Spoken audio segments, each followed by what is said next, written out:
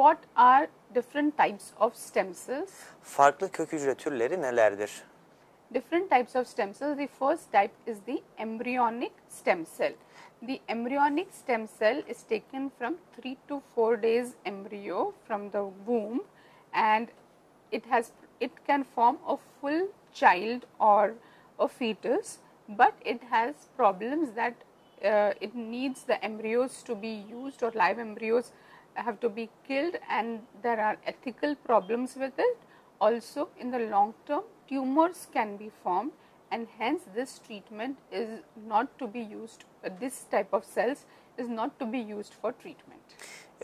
Bu kök hücrelerin bir çeşidi de embriyonik kök hücredir. Embriyonik kök hücre anne karnındaki embriyonun 3-4 günlükken oradaki hücrelerin alınmasıdır.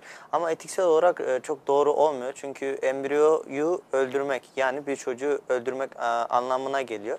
Ve ayrıca bununla bazı çalışmalar göstermektedir ki embriyonik kök hücrelerde kanser gibi zararlı, yani uzun vadede oluşabilecek sıkıntılar mevcut olabilir.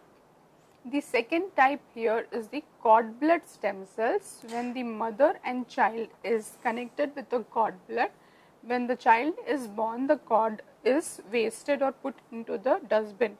That cord has lot of stem cells in it, which can be used for the child whose cord blood it is.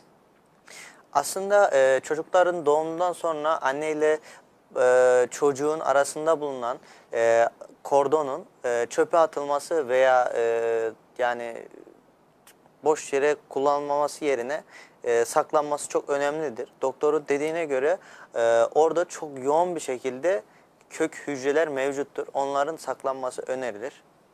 The third type is the adult stem cells taken from the bone marrow or from the fat or from the teeth.